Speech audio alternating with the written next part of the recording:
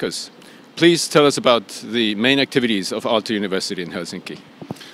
Well, that's a big question actually. So I myself am mostly active in the healthcare area. We have pretty much ongoing in various technological areas. So we are active in healthcare, well-being, energy, ICT, materials, bioeconomy, and we have a quite good business school here also at Aalto University, one of the leading ones in the Nordic countries, and also an industrial design university that joined us actually because we are a merger university 6 years ago of 3 leading Finnish universities.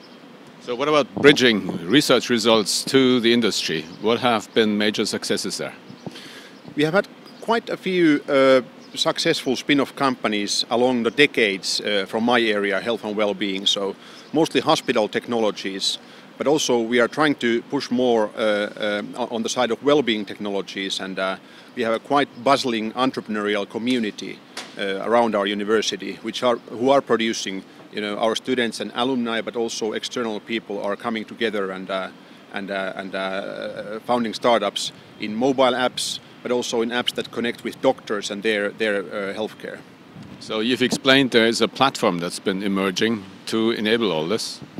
Yes, there's something called the health platform, and we have these platform organizations for some of our key research areas now that take our professors and research groups together from those research key focus areas, where we also try to collaborate as much as possible with other key players, not only in Finland of course, but globally. And in my area in health, the key push is called Health Capital Helsinki, where we deepen our decades-long collaboration with the university hospital system and with the Helsinki University Medical Faculty and with the city of Helsinki and with companies and associations. So what's a good way of companies out there in Europe, for example, getting in touch with you all? Just contact me. So we have a website at health.aalto.fi and my contact information is there.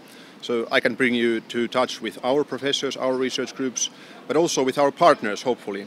So the medical faculty, the pretty big 1.8 million people covering university hospital system. So that's a pretty good platform that we still develop further for both startups and larger companies, both from Finland and abroad, to use for their innovations as a platform and to connect with the community here in Helsinki area.